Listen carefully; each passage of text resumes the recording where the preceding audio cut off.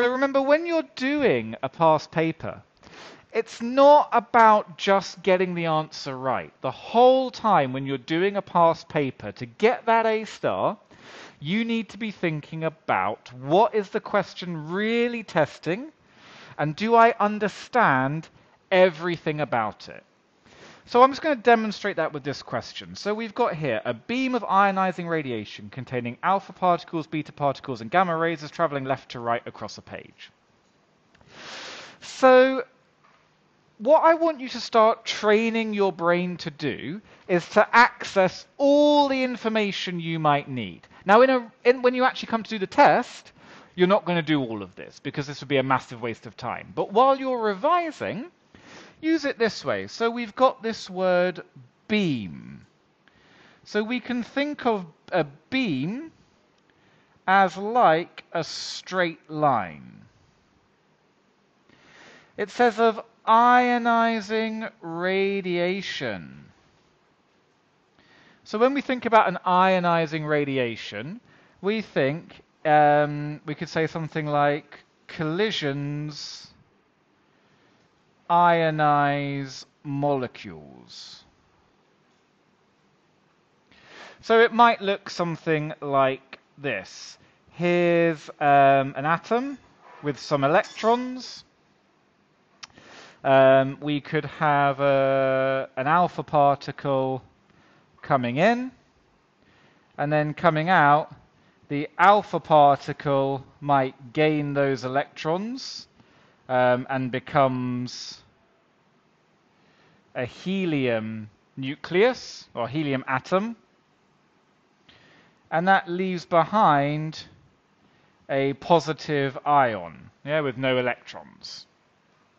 And then you might think, why? When we think about this, this is a problem because if this happens in a cell, let me just adjust the focus on here. If that happens in a cell, can cause cancer if it damages DNA. Or it can kill the cell. Yeah? Then it says containing alpha particles, so we should remember that alpha particle is a helium nucleus, and it has the symbol 4,2He or 4,2 alpha. I'm going to underline nucleus and remember there are no electrons. Beta particles, so I know that that is an electron, and I would write it as 0, -1 beta or 0, -1 E minus. And gamma rays, that is a high energy EM wave. And I would write that as 0, 0 gamma. Is traveling left to right across a page. So for this part, I'm going to start drawing a diagram, and it says I've got all three. So it's going left to right, it's going to look like that, and I've got some alpha, some beta, and some gamma. That's the situation in this question. A magnetic field. So I might want to say, well, what is a magnetic field? If you remember our definitions, a magnetic field is how do you spell region? Is there an R-E-G-I or R-E-I? R-E-G-I. Thank you. Region of space where magnets experience a force. And there's loads of other facts you might remember about that. You might say closer lines mean a stronger field. You might remember that those lines, they go from north to south. When we're thinking about north to south, we might remember that north is usually red, south is usually blue, but it doesn't have to be. You might say not positive or negative, because lots of people get that wrong. This is a magnetic field acts perpendicularly into the page. So we could say, well, it's going to go into the page, so I might draw it like this.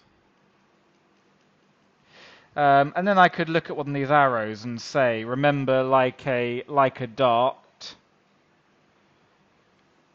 And I can say that across means into, a dot means out of. In the table below, tick the boxes that describe the deflection. So I might remember that deflection means bending of each of the types of radiations that passes through the magnetic field. So to do this, I'm going to have to use Fleming's left-hand rule. Why left?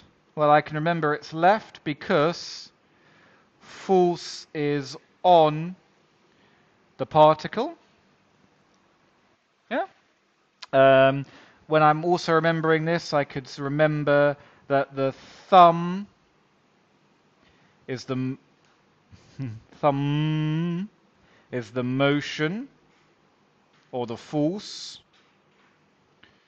First finger is the magnetic field. Second finger is the current.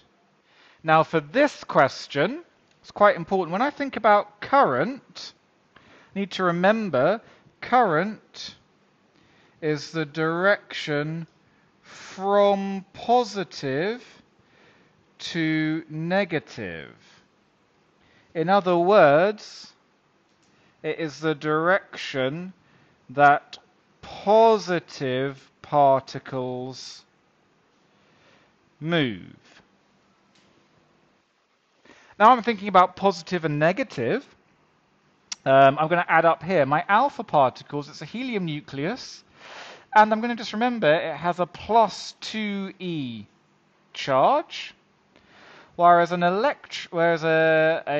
beta particle has a minus e charge, and an EM wave has 0 charge. So when I come back to this diagram, if I'm thinking about this, the alpha, the current for alpha is going left to right. The current for beta will be going right to left, even though the particles themselves are moving left to right, because the direction of current is always the direction that positive particles move. For the beta particles, they're going to move the other way. And then for my gamma, there is no current. Yeah, because it's uncharged. So then it becomes relatively easy. In this case, I need first finger into the page. So with my left-hand rule, first finger into the page, second finger pointing in the direction that I've drawn it. So the alpha particle will be deflected towards the top of the page. I've checked, and that's okay. Beta particles, first finger into the page, second finger down, so they're going to be deflected towards the bottom of the page. Gamma rays, I'm expecting no deflection. Then it says large deflection or small deflection. So here's something else I could say. Alpha particles, they're a He nucleus, they're a +2 charge, and they are heavy. Whereas electrons, they're a -e charge, and they are light. So because of that, beta particles will have a large deflection. And I can explain that by saying, because they are light, and F is equal to ma, I can say small m, Therefore, large A, I can say the force depends on charge and velocity of the particle. The faster they go, the more force there is on them. So I'm not going to do part B for now. I'm just going to look at that. So obviously, in the real exam, you are not going to do this. This would be insane. But when it comes to your revision, you should be able to do this for every question that you do. Almost every word in here means something, has some scientific value to you. So a really good exercise is just to practice, rather than whizzing through past paper by past paper by past paper, really delve into one. Because now I've done this, I could say, right, well, were there any things that I was unsure about? Obviously, I am pretty good at physics by this point in my life, so I can do most of this from memory. When you guys do this, you're going to have to look it up. So there might be some stuff that you could do, saying, for instance, let's make some flashcards. So here's a flashcard that I could make. I could say, what is the notation for alpha? And on the back, I'm going to write, so when I see an alpha particle, I would write that as a 4-2 He. Or I suppose it's He 2 plus, or 4-2 alpha. Yeah? And I might want to add to myself, it's 2 protons, 2 neutrons, 0 electrons. Might also say it's got a +2 charge, and it's heavy, for instance. And that's going to be my flashcard. So in the future, I'm going to go through and say, what is notation for alpha? Do I remember what it is? Okay, yes, I was right. Move on. Yeah? I could say, in Fleming's left-hand rule, what direction is current? So I would turn this note here into a card. So I would say direction of positive charge. E.g., if an electron is going that way, current is going that way. Doesn't take long to make these flashcards, but when you use them for your revision, they're going to be really, really helpful for just saying, do I remember all these key facts? Okay?